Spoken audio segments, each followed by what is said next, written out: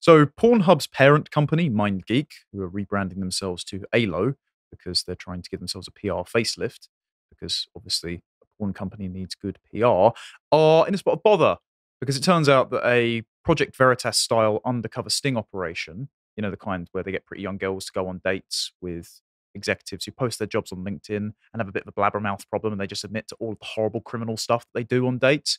They got subjected to one of those and they admitted that they know that there are children and human trafficking victims on their platform and that they don't remove it because it makes too much money. Huh. Yeah, so some of the most horrible stuff imaginable. And I understand that as soon as I talk about this topic, there are going to be certain people in the YouTube audience that get upset, but I think that this should be a fairly non-controversial issue, that these companies are evil, that they're trying to profit off of the suffering of people, and that you probably shouldn't risk watching that kind of stuff if you don't know who's in it. I know that's a controversial opinion, but have fun YouTube comments. If you want more controversial takes on this particular topic, about a year ago now, Josh and I, as part of this Contemplations series, did a debate actually on the ethics and potential legality of the porn industry. I was very anti. Josh was tepidly, because of libertarian principles, saying, even though I think it's gross and weird, I don't think we can crack down on it. I think there are certain avenues like age verification for watching and prosecuting everyone involved at MindGeek for knowing that this material exists that we definitely should do. Are there not laws already in place to prevent that? Okay, so there's a few things. One, in these tapes, they admit that the government does the investigation and comes up with nothing because of lobbying money and because they know it brings in a lot of revenue. What lobbying money? Sorry, what do you mean? So there are certain pro-human traffic lobbyists. No. So there's what is it called? The Free Speech Coalition, which is actually the legal arm of the porn industry. So they use free speech as the pretext of keeping porn open and legal on the internet. But including criminal stuff, though? Surely not. Well, the problem that comes up is that it's basically impossible to disaggregate because even if you do ID verification for the performers, people can use a fake ID. Right. And even if you blur their faces, they won't ID check them. So it could just be someone who's underage or a trafficking victim. So you can never actually verify the consent of a performer if they're in something. So the entire industry is flooded with this kind of material. Okay. Yeah. Right. And so by keeping it up, you're going to inevitably have this kind of stuff on the platform. Right. And so there are many states, especially the sort of like pro-sex work Democrats and various sex-positive feminists, who have an ideological commitment to sex work being real work. And so it doesn't matter if there are certain people that slip through the cracks, as long as, in principle, prostitution's de facto legal. Right. Yeah. So we had that discussion quite a while ago. Things have moved on since. So this is Pornhub's attempted facelift. MindGeek, who we don't really know who runs it quite a lot of the time. They've kept quite a lot of their executives shrouded in the back room.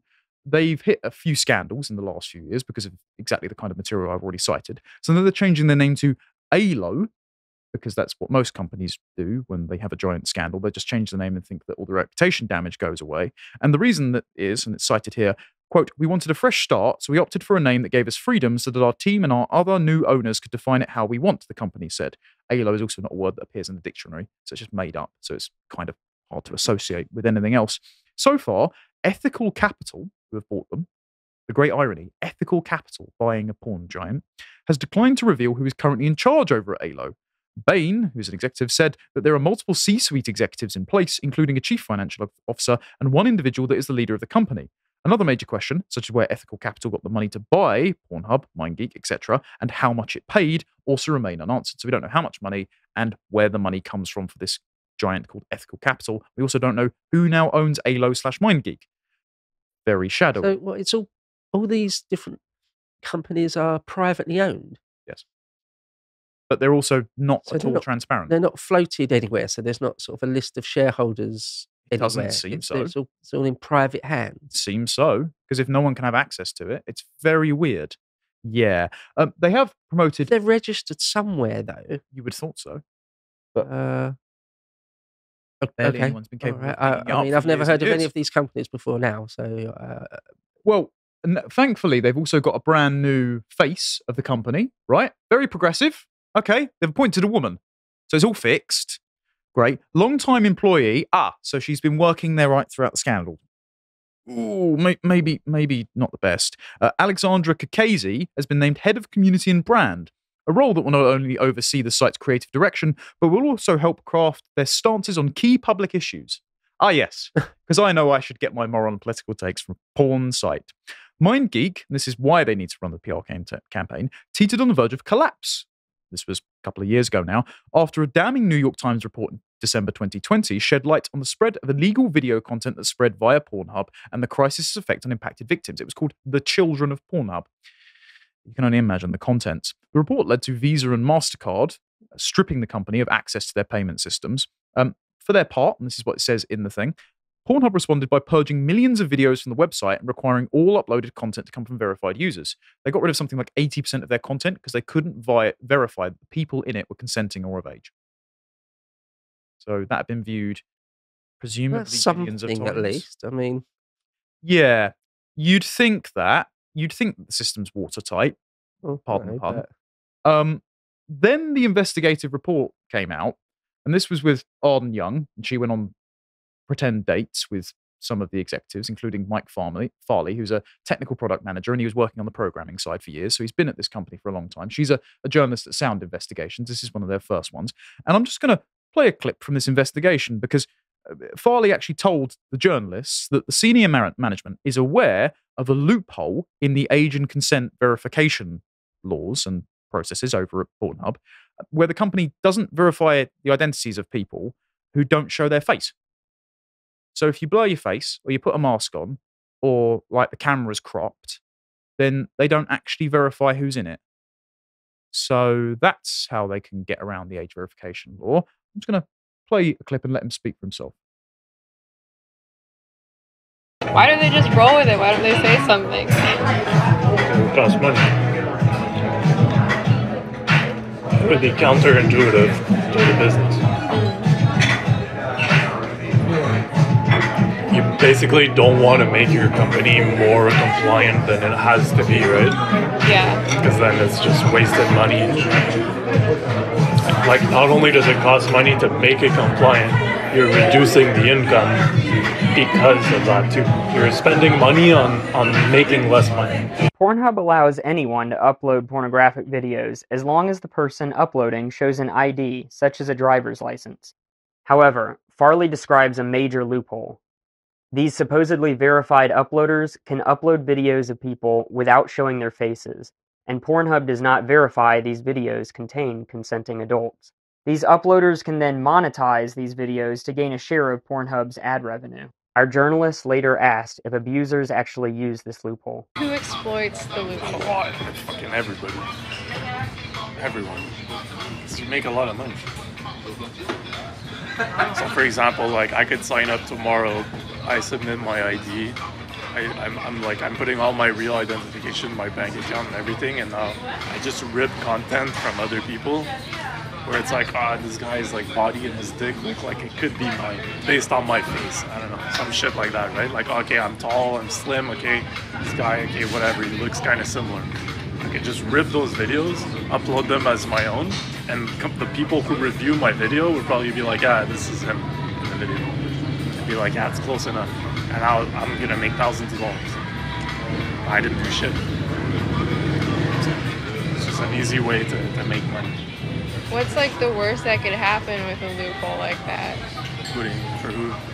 I mean, Us? do rapists use it or? Of course. What about like human traffickers or something? Like, could they use that loophole? To do what? To make money? Of course. Yeah. We've had content partners like, where's You can get that. So just openly admitting that rapists, human traffickers, paedophiles are making thousands off of their platform and nothing's being done. He's not in prison already. Nobody in MindGeek who has overseen this policy for years has been fined, investigated, imprisoned. Not for the last 3 years since the platform had knowledge that this was going on, not since they got rid of all that content and instituted a verification process and know that that verification process is inadequate. And they full well know that thousands are coming through ad revenue for the people that are making this stuff non-consensually. They're apathetic as to if a child or a human trafficking victim is on the platform because it brings in money. Right. I mean, this entire thing is just the most sordid, disgusting thing imaginable. Yeah. So just continuing the story, this is summed up on Timcast. Farley, who's the fella in this video, told his boss, Ramsey Belmarza, that he raised the issue with officers at the company who turned a blind eye to the problem, telling him to shut up. Quote, "We've brought it to the CPO, Chief Product Officer, we've brought it to the CLO, Chief Legal Officer, and they're both telling us it's all good. The CPO is telling us, like, F off, it's all good, stop, like, shut up," Farley said before adding the company's actions would be indefensible in court. So the Chief Legal Officer is saying, we've got to be careful here, guys. The Chief Product Officer, who's saying we would lose a lot of money, is dismissing his concerns about this. So he's just holding his tongue while knowing that all of this content is on the platform. And a broader point as well. Now, Bo, as a gentleman, you've been on many dates with girls. You've never said anything like this thinking they'd like you, have you? Because you've never done this because you're a normal person, but you also have a degree of just general decorum as to not make an embarrassment of yourself. That was one thing I was thinking when I was looking at those clips there. That's just if you're supposed to be on a date or a first date or even a second or third or fourth date, it's pretty weird stuff to be talking about. Sort of, I mean, even if it's well known to both of them that what he does, still, like, dates should be sort of light-hearted and funny and stuff and interesting and not talking about human trafficking. Yeah. Like, if I was ever on a date or have been on dates where sort of the topic turned dark, you try and steer it round sort of immediately, right? You wouldn't just start talking about, I don't know, it seemed weird. I felt like I don't know why, but I just felt like he sort of knew, maybe on some level. He did one point ask, "What, do you work for the government or something?" Right. Just asking. She said no. He went on multiple dates with her as well.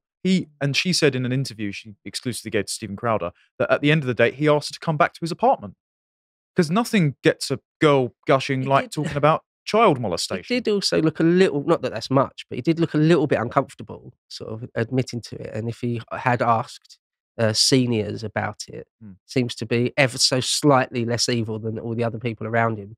But yeah, I mean, this is just pure evil, really. Yep. I mean, because I guess I would agree with Josh. There's some sort of horrible and dark things that humans do that will just be sort of impossible to ever stamp out, like prostitution, like fighting, like pornography, all sorts of things.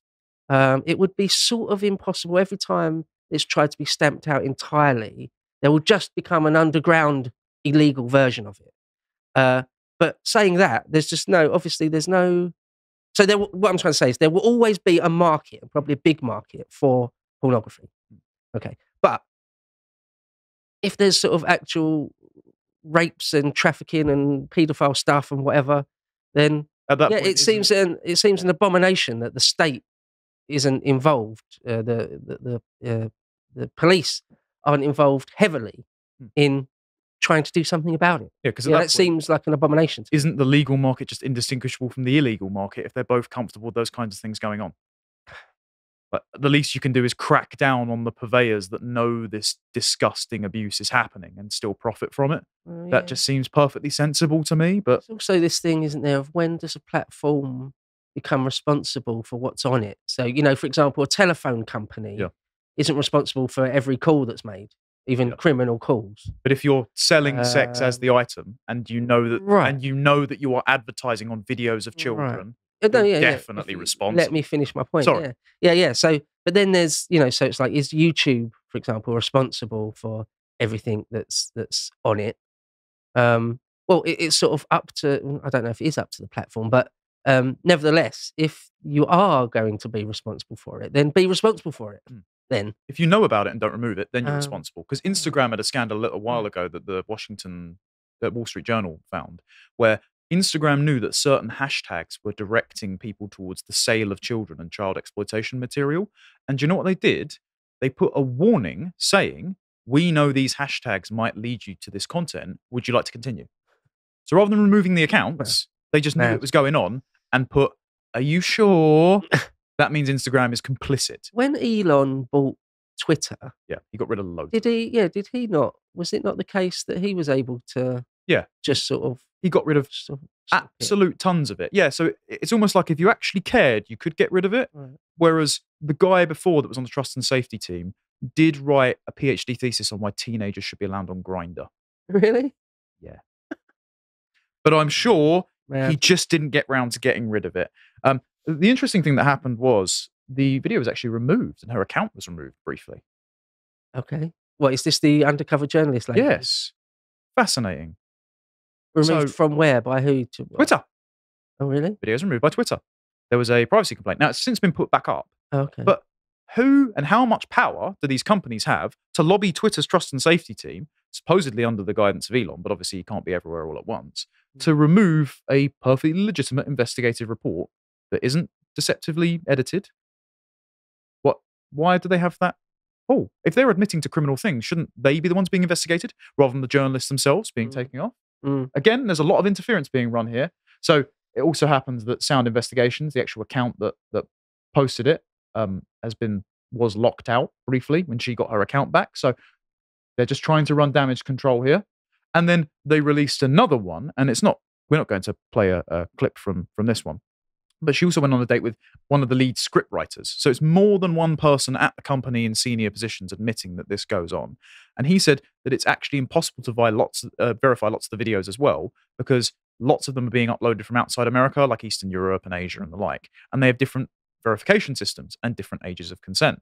So if you upload fake IDs or different IDs from different countries that aren't the same as an American ID, then they can't really police it. So they just sort of shrug their shoulders and allow this material to exist. So, and the system also can't spot fake IDs.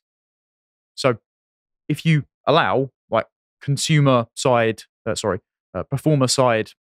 verification, it's basically impossible to ever verify if it was made consensually. That's just horrible. So is there even a way to have the supposed consensual industry at all if you can't verify it as a consumer? That was also one of the things I was thinking is that I don't, because I'm not technical on the side of what can or can't be done on the internet on huge platforms, how it works technically. But it's sort of a horrible thing to realize, but maybe it is impossible to. There'll always be like criminal freaks out there filming what they're doing and uploading it somewhere. I mean, not that excuses MindGeek or Pornhub or whatever it is. I'm not saying that. No. But there could at least be perhaps some tighter legislation and the police actually doing something about it. I mean, at least that's just reasonable. At least that. Yeah. So why aren't they? How much money is keeping said laws at bay? That's a good question. There's, at least in America, yes, they turn a blind eye to all sorts of things, of which there's lots of evidence. Need we mention a certain Hunter? Oh yeah, Hunter Biden. Yeah, I mean, it's just evidence. I was just thinking the mysterious camera failures at Jeffrey Epstein's suicide. Oh right, for example. okay, yeah, right, yeah. Yeah, it's just very like, strange. The FBI just sort of say there's nothing to see here. Yes, quite a lot. Yep. They just decide very quickly that there will be no prosecution on certain things, and well, of course that's deliberate, isn't it? Of course. Yeah. Well, and what's interesting here is actually the Farley fella who was in the first video. He was asked directly on the date about the case of a 14-year-old girl that was brought up in that 2020 article in the New York Times, who was raped. Years later, she had to keep contacting the website because people would keep re-uploading the video. And he said that the executives knew the video was up and just allowed it to be up and dragged their feet on removing it. And then he went on to blame her and said, quote, "I can see both sides. Like, if you don't want the video out there, don't do that." It's like, it's a 14-year-old girl. What is wrong? I mean, with you, man? What a surprise that people spend their career in the porn industry have no moral compass. Yeah. That's a surprise. Yeah. The same with the Project Veritas investigation of Pfizer, with the executive that went on a date and kept admitting that they had a program which was trying to make viruses worse in order to create really efficient vaccines for them. And it would never, ever, ever leak out, of course. There's something that must be burdening the consciences of those people in compromised industries to just spill your guts to the first person that shows you any attention. Yeah. But it's like, what a disgusting person you are then as well. You're not just a cog in a machine. You're part of this. You're aiding and abetting it. Morally bankrupt. Yeah. Exactly. So there are lawsuits that have come out against this. Layla Micklethwait, who's the founder of Trafficking Hub, she was involved in that original New York Times article as well. She details how this is the full document that you can read for yourself for the legal filing. But this is Kirsty Althouse, and she's suing Pornhub, MindGeek, and profiting from a partner organization called Girls Do Porn, because they failed to verify the consent of the girls, such as herself, who were trafficked using blackmail, drugs, and physical violence. Bear in mind that the owner of Girls Do Porn, has already been arrested, a guy called Michael Pratt. He's been convicted of sex trafficking and was on the FBI's most wanted list. This was one of the partners of the website that was affiliated, generating loads of revenue for them, and it was just a human trafficking operation with a camera in the room.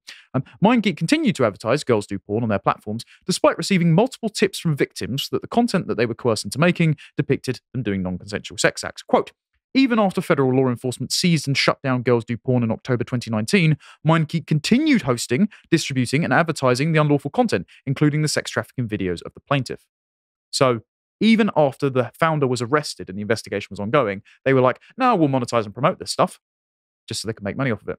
Again, always ask the question, if there is so much money to be made here, why is it always free? Why do they want it to be free as well? Like, what is it doing to the consumer? Like, what? If you're getting it for free, don't think everything is free. I think you might be paying your soul a little bit here as well. just a touch, you know. There are plenty of other alleged stories going on as well that you can follow on Layla's account. She's just been collating loads of examples of this. There's the 14-year-old girl in question. Thing is, like, not that what I'm about to say is even an attempt to excuse any of this. It's not. But people will do anything for money. Or not everyone. Some people. It doesn't matter. You know, like people that work for arms companies or people that design more efficient forms of cluster bombs or something. You know, they know that what they're doing is terrible. It causes human misery on a fantastic scale, but it doesn't matter to them at all. There will always be people like that, millions of them. Again, that's not to excuse anything. No, you just have to build larger prisons. I'm just saying, when you've got a world of billions of people, you'll have people that are on at every point along the spectrum of morality or ethics. And there will always be quite a lot that are at the sort of darker end of it. You know, it's not just porn. There's loads of things in the world you can do which cause misery and suffering and is depraved. But yeah, it would be nice to see it policed a bit better. Yeah, I just don't think governments should allow an industry to exist to make that really profitable. It doesn't add up to me unless some people are getting a kickback. So I just thought I'd finish with a couple of updates. Since this investigation, Miriam Cates decided to get up in Parliament right before the online safety bill passed and add an amendment saying that, much like in the States, porn websites need to verify the age of their user, because if it's an adult product, then just like if you're buying alcohol or in the States firearms online, you should probably put in like a passport or a driving license or something like that. Now, I hate the online safety bill. I think this is the wrong vehicle to use it. I don't want to legitimate any of it because it would put Ofcom in charge of our business and try and crack down on dissent. Again, as we've seen recently with the Department of Digital Media, Culture and Sport trying to crack down on the likes of GB News and Rumble under the pretext of this passing. But in isolation, this piece of legislation that says children should not be able to access porn sites and they should also not be featuring in it, MindGeek, seems like a sensible move forward. That would just be as with any other adult product. And there's going to be people concerned about, obviously, governments saying that they need to verify their ID because it will be a slippery slope towards a digital ID. Well, you don't have to create an entire digital ID bureaucracy. I know they want to try to do that, but in a sensible and sane society, you wouldn't have to do that as well. So I just think it's simply reasonable. Unfortunately, one of the Texas judges didn't. So there have been a spate of legislation that have come out in the States because, weirdly enough, this was started by Billie Eilish, of all people. So the age verification laws in America that are similar to what Miriam Cates has tried to pass. Various Republican states have turned around and said, you have to have verification on the side of the supplier. So the government isn't doing the verification system. The supplier has to foot the bill for data processing, data collection, and the like. so that children can't access these websites. And funnily enough, it came from Billie Eilish going on Howard Stern's show and saying porn ruined my brain, and some Louisiana senator, Republican senator, because she watched him, she was like 10, so she now can't have a normal relationship. Some Louisiana state level senator decided to draft legislation that said we need age verification. What's happened is there's now upwards of 10 states that have done this, and the response by MindGeek and Pornhub, because children can't watch their stuff anymore, wasn't to the age verification. They've blocked it in those states because they've taken the calculation that obviously without all of that site traffic, it won't be as profitable. So they've already factored in that loads of children need to watch our stuff to keep our business afloat, which is really gross. The final update I've got is that Texas judge has blocked it on constitutional grounds. This is raising my eyebrow. What? Oh, the age verification law. Yeah. On what grounds, sorry? Constitutional grounds. So there's a constitutional right for kids to have access to porn, apparently. Huh. This is what you were hinting at earlier of like, why don't they enforce the law? What's going on here? Why would they not just do this? It's either a mind virus or there's lobbying money at play. But this is US District Judge David Alan Ezra, and he granted a preliminary injunction blocking HB 1181. This is the newly passed age verification law, a day before it went into effect. Pornhub, alongside several other pornography sites and the Free Speech Coalition, that lobbying body I mentioned earlier, filed a suit against Texas on August the 11th, alleging the law violated several constitutional rights, including those guaranteed by the First Amendment. HB 1181 would allow Texas Attorney General to sue adult hosting content websites for more than $3 million a year if they don't verify the user ages with a government-issued ID before giving them access. So this Texas judge thinks, for some reason, it's really important that the porn industry can show their stuff to kids, even though they know that there are children in those videos. Right. Again, one, sex acts aren't speech, because even under the First Amendment, if you decide to shag someone in the middle of Times Square, you will be arrested, but you won't be arrested if you're shouting. It depends on what you're shouting these days, I suppose. I don't want a surveillance state either. Neither do you, because we're sensible Englishmen and we don't want Big Brother watching us all the time. But we have age verification on all other adult products. We at least purport to be against sex trafficking in this society, but it doesn't seem to be cracked down on nearly as much as it should, especially not across borders. And so I don't understand why the police aren't enforcing the law here, why these companies aren't, like the JFK once said of the FBI, broken up into 1,000 pieces and scattered into the winds, and why certain judges in Texas aren't enforcing legislation that would keep this out of the hands of kids.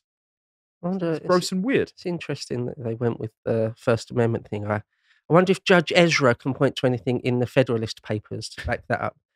I wonder if Judge Ezra can point to anything in the surviving letters or correspondence of Jefferson or Adams that talked about your right to peddle kiddie porn. Yeah, your positive right to be a voyeur on other people having sex on the internet. Again, relatively new thing, not very good. Profiting off of the suffering of children and trafficked women. Destroy it. Gross. Yeah, it's really gross. If you appreciated that segment from the podcast of the Lotus Eaters, you can go to lotuseaters.com to get access to all the premium content that's on the site, such as the premium articles, this one on the SMP's failing war on biological reality, with an audio track for silver and gold tiers. If you'd like to find out what else is being put out, you can follow on Getter at lotuseaters_com on Getter. Thank you and goodbye.